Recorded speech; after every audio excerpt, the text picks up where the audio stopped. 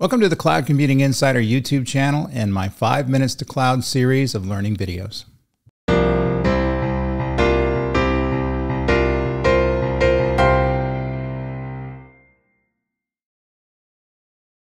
If you want to stay ahead in tech or just become more cloud savvy, you're in the right place. Today's video is part of our 5 Minutes to Cloud Computing lesson series. Quick focus videos designed to make complex cloud computing simple and approachable, whether you're new to the cloud or looking to sharpen your skills. Let's get to learning. So Kubernetes is a container orchestration layer, and it's an open source platform for automating deployment and scaling of operations for containers. It was originally designed by Google, and it's now managed by the CNCF.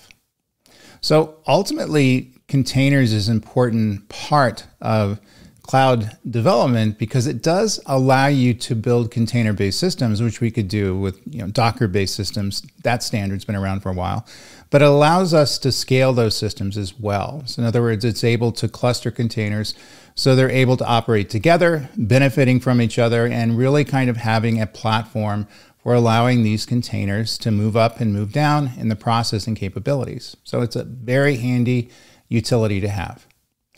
So how does Kubernetes work? Well, groups of servers are into clusters for running containers. So ultimately, the Kubernetes system is able to take a collection of servers and it puts them into cluster formations, which allows us to run containers at scale. And each cluster can run, a couple of containers or hundreds, sometimes thousands of containers. It's able to manage networking, scaling, load balancing, and failover in deployment.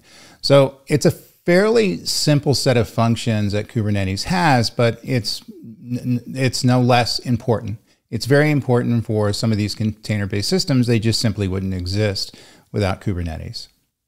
So what are the key benefits? Well, first and foremost, it has self-healing capabilities. It's able to restart failed containers and replaces them as needed. So containers are really kind of considered a running commodity within Kubernetes. In other words, they're able to be launched, they're able to process, they're able to be shut down, and they're able to be replaced. And so it allows you to, in essence, not think about the running and managing these systems, but allowing Kubernetes to do this on your behalf.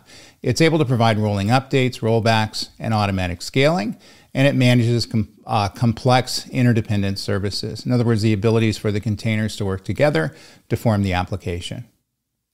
What about the common use cases for containers? Well, running large-scale web apps would be the main one. Microservice orchestration would be another one. Obviously, microservices, cloud-native development, and Kubernetes and containers are really kind of joined in the hip.